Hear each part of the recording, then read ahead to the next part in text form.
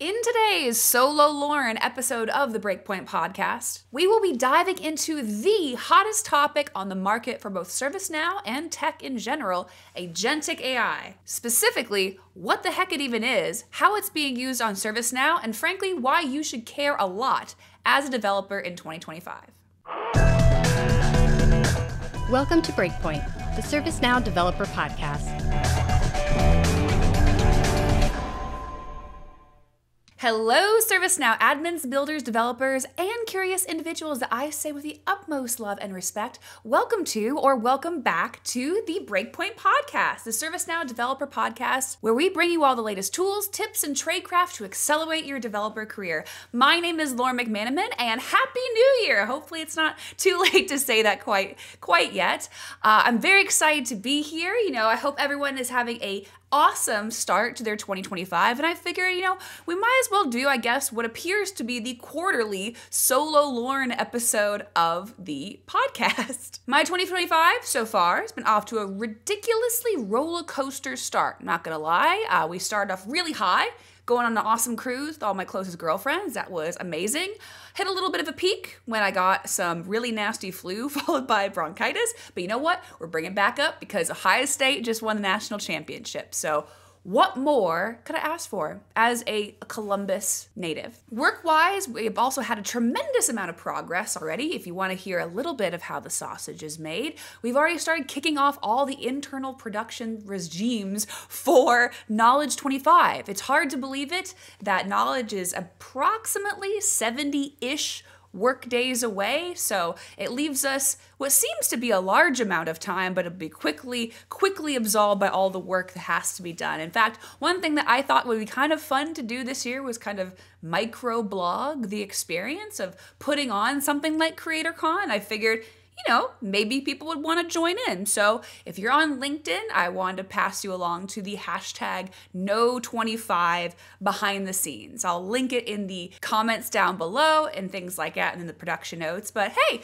I'll be posting some microblog updates of what it's like to put on Knowledge. And if you too are creating things for Knowledge, whether that's labs or sessions, I would love to see your experience as well. In fact, it could probably help enable a lot of others that maybe have not participated in the Knowledge experience before, but might be eyeing it for Knowledge 26. On top of this, our team is putting out our first of 2 TechNow webinars next week. We're literally 1 week away. I delayed this episode of Breakpoint, so it was exactly 1 week away from TechNow Yokohama. If you have not heard of TechNow before, that is the webinar completely dedicated to debuting the newest admin and developer features of the new release. We don't cover everything. We don't cover ITSM and HR and security. That would take hours. It's a 60-minute webinar, but every release we do this, my entire team is involved. Christy Miriam, Earl Duque, Pranav Bhagat, and now Travis Tolson as well. So as a team of 5 working on the production of TechNow as we speak, we have entered into the final week of rehearsals,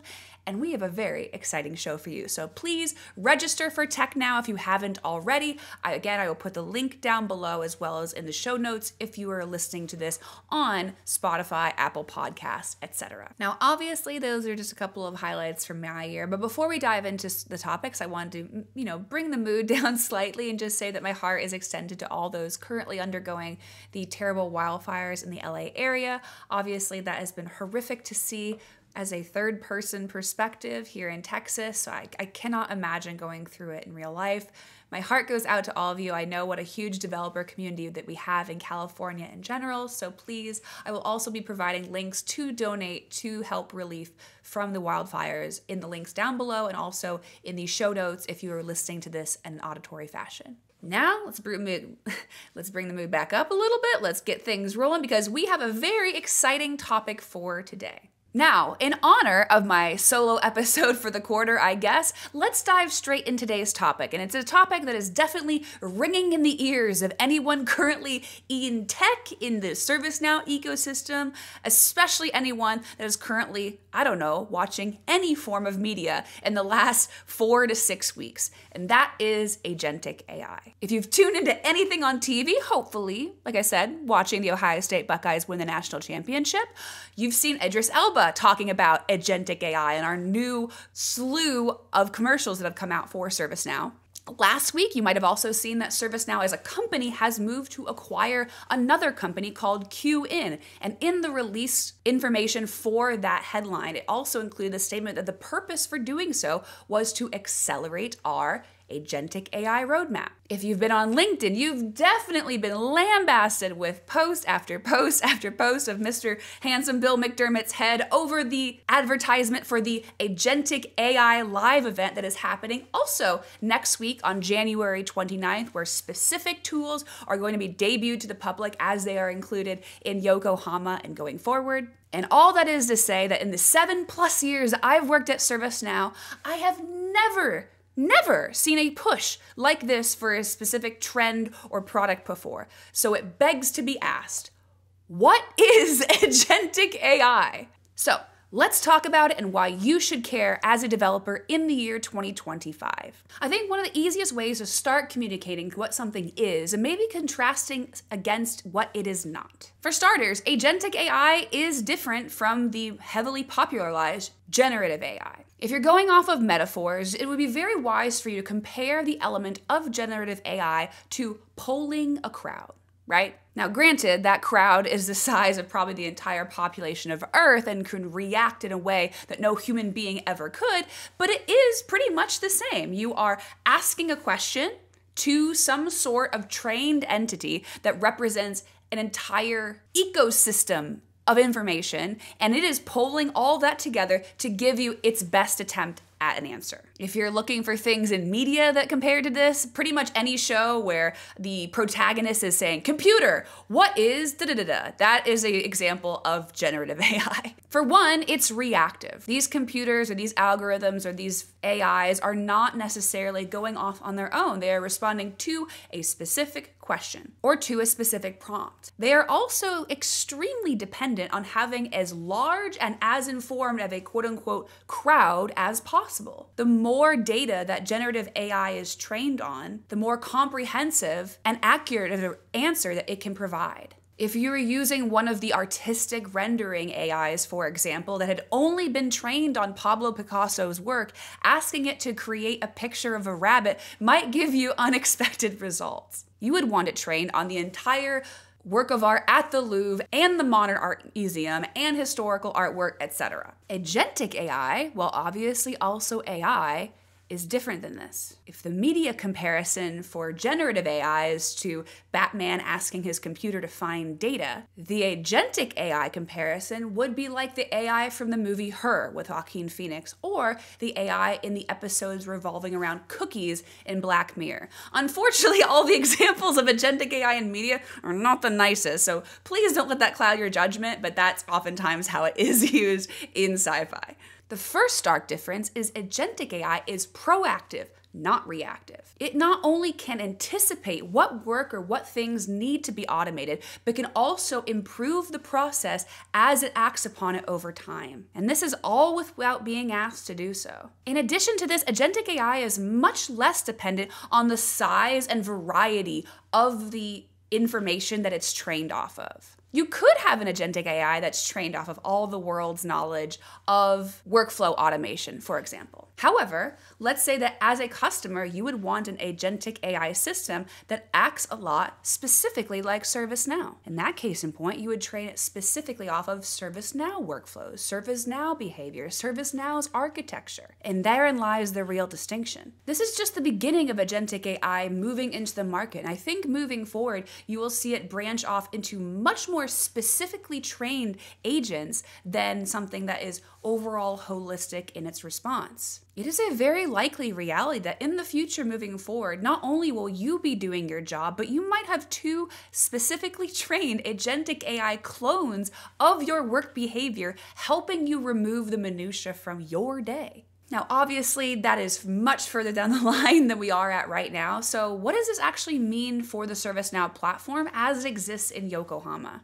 Now, I'm a little bit ahead of the game. We will list out the specific functionality for our Agentic AI release on January 29th. Again, link below to please register for that event. But I think the first thing I need to do is provide some clarity, as the nomenclature of this release has people a bit confused. With the interface that it's using in the screenshots, as well as its name as AI agents, a lot of people have been popularizing the notion that it's something to do with virtual agent, like it's a beefier version of virtual agent, which could not be farther from the truth. In virtual agent, you are specifically designing conversations and exactly the different type of outcomes that conversation could elicit. You could have a myriad of answers, but you are still specifically channeling people into predetermined buckets. And if you recall, Agentic AI does not work in that fashion. As part of its definition, Agentic AI is a proactive, independently acting entity. So there's no predetermined buckets that you would have to program into these AI agents at all. Instead, the roadmap for our AI agents looks something like this. Let's say, for example, that you work for a company's support desk team, where you do things like addressing tickets that are coming in from your customer base, resetting passwords, and escalating things as they see fit. These AI agents could do exactly that completely on their own. It could not only do that around the clock and know when things were routine enough to act on its own, but it would also be smart enough to know when to escalate things for human intervention, because optimally, that is the goal of AI. I will say this, AI has had to do a lot to win me over. As far as our team goes, I was one of the bigger skeptics of AI. As someone very passionate about art and the human element of art, I think that is initially what triggered such a sour response to generative and subsequently agentic AI. But more and more with how I have seen it applied in customer use cases, the more it has turned the tide of my opinion, because I've seen what it is really for. The goal of AI with regards to automation in tech in corporate America, it is not to remove the human element. It is to maximize the time for it. It is there to free us up from the countless routine types of tickets that anybody could do. RPA could do it, a really heavy flow could do it, but now we have AI agents that we don't even have to program to do it. Again, this is talking very big picture and where ServiceNow is ideally heading towards as a company moving forward. But if you would like to see what specifically AI agents can do in Yokohama, and I will tell you, I was blown away by this presentation, please join the live. It's called the AI Agent Live Launch. It is January 29th, and I hope to see you there. Now, to all the AI nihilists, kind of like myself out there, that are saying, this is just another big tech trend. This is the same as, putting design wizards and everything and low code and everything. It's just gonna be another bump in the roller coaster of corporate America. Let me really shatter that illusion for you. Like I said initially, I have never in my 7 years working here and almost 10 total working on the ServiceNow platform seen our company invest in a functionality like this. Agentic AI is not just another buzzword, is not just another trend for companies to hop on and hop off as the years go by. It is a paradigm shift for what work will be in the 21st century. First, consider the scaling perspective that this offers companies. Sure, AI agents cost money. You will see that in any single platform that offers some form of agentic AI moving forward. It's going to cost money. However, AI agents do cost less than another full-time employee, or even possibly a part-time employee. Now again, that's not as to say that everyone's gonna get replaced with AI, far from it. Instead, imagine something like this. Every single team, from IT to HR, having their own AI agents to handle all the grunt work people put off doing anyway, so that they can appropriately scale the human element. And that's not even considering the added impact of decision making that this really offers people. For anything that you do in your job, think of the most routine thing, something that you could do with your eyes closed in a heartbeat. AI can do it faster. Not only that, but AI can do it in the middle of the night when you're asleep, or possibly when you're in the bathroom or on a work break or on PTO. AI doesn't have the human element of rest baked in. So instead of coming back from a cruise like I did with a humongous pile of stuff that really didn't take too much brain power to get through, but took a phenomenal amount of time to get caught up on, what if you came back from PTO and those types of things were already taken care of. Again, this might be one of the more futuristic steps of agentic AI, but think about how it can be fine-tuned to match aspects of real people that have left their impact on a specific process. Let's say that you had set up agentic AI to handle very specific routine emails a team was getting. And however good agentic AI is, let's say that the responses were coming off a bit wooden. But maybe there's a person on your team that statistically has a pretty good rate on return on these type of emails. Maybe it's their style or the speed in which they respond or the time of day in which they do their work. But whatever that is, let's say that they statistically have the warmest response to those type of emails. The agentic AI could be trained specifically off that. Remember, it's not generative AI. We can make this as specific and niche as possible for the processes that we're utilizing agentic AI for. Flows and automation were the first step in abstracting away the minutia from people's everyday jobs, allowing them to do that impactful work that only humans can do. And agentic AI is just the natural next step to that process. Now, before closing up today's discussion about agentic AI, I want to give a huge shout out to Earl Duque on our team, where I have been probably the big spooky nihilist about AI. He has been the AI champion, and a lot of the information today that I've presented on is directly taken from something that he did internally for our team. So I wanted to give a shout out to him and thank him for also helping open my eyes to the prospects that agentic AI is really going to offer, not only people on ServiceNow, but on other platforms and in the corporate ecosystem moving forward. Again, I'm going to keep hammering it home because I'm part of the marketing department. We have the AI agent launch on January 29th,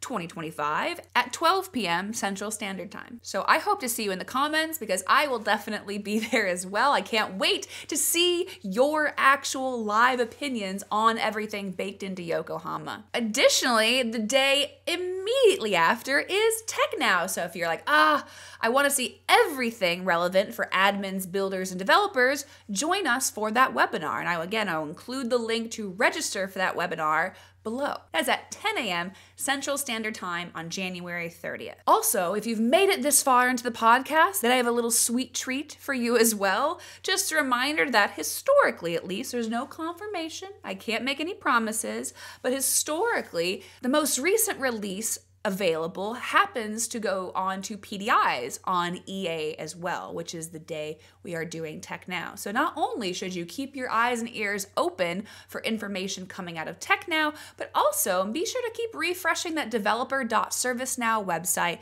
to ensure that you are one of the first people that gets to experience Yokohama completely for free. Now we're keeping things short and sweet to start off the new year, so I want to say thank you, wonderful listener, for joining me here today. Don't forget to check out the other amazing ServiceNow podcasts. You can find them on the community site under the events tab. Don't ask me why.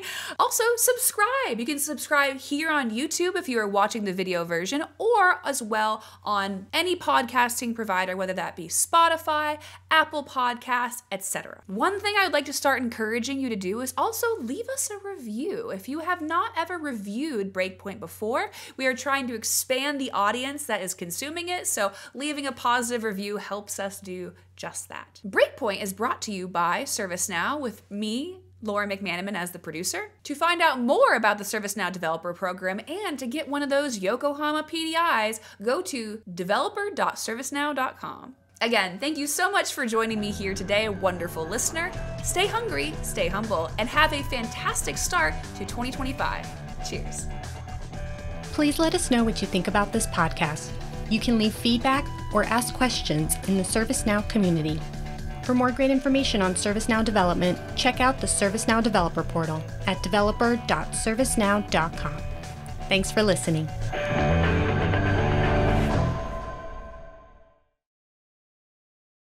What is agentic AI? Can't wait to see how that comes out on the video. What even is agentic AI? Little ASMR for you guys.